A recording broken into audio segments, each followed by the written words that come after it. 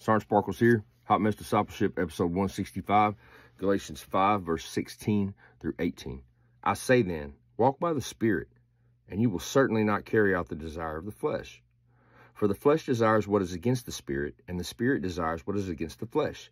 These are opposed to each other, so that you don't do what you want.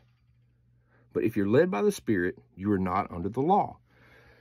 Once we give our life to Christ, the Holy Spirit comes and lives in us. That Spirit is in our life to guide us, because we can't just give our life to Christ and then say, okay, I got my fire insurance.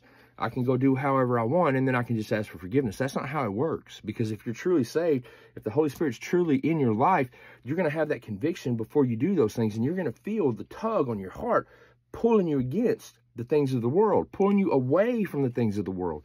Use that guidance. Use that strength that we get from the Spirit to oppose the world. Love you guys.